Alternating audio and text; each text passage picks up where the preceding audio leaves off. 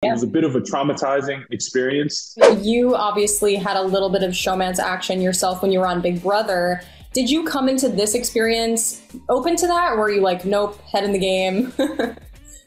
Yeah, to be completely honest with you, it was a nope, head in the game. Well, first of all, before I went on Big Brother, my mom made it very clear, and my mom's Puerto Rican, so she told me before I went on the show, she was like, no chicas, which means no girls, you know? Right. And I held out as long as I possibly could until I didn't.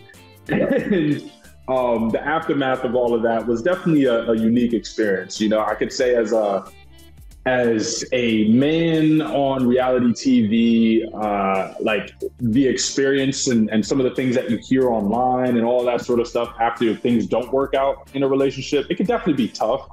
So I just didn't want to go through that again. You know, it was a bit of a traumatizing experience.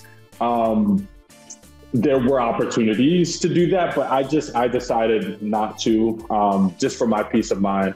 Now, I mean, it's been quite some time. I have thicker skin now, so I kind of care a little bit less about that. So, you know, if I'm invited back to another season, I'm not making any promises. Right. But, you know, at the same time, I just don't think I'll care about that as much.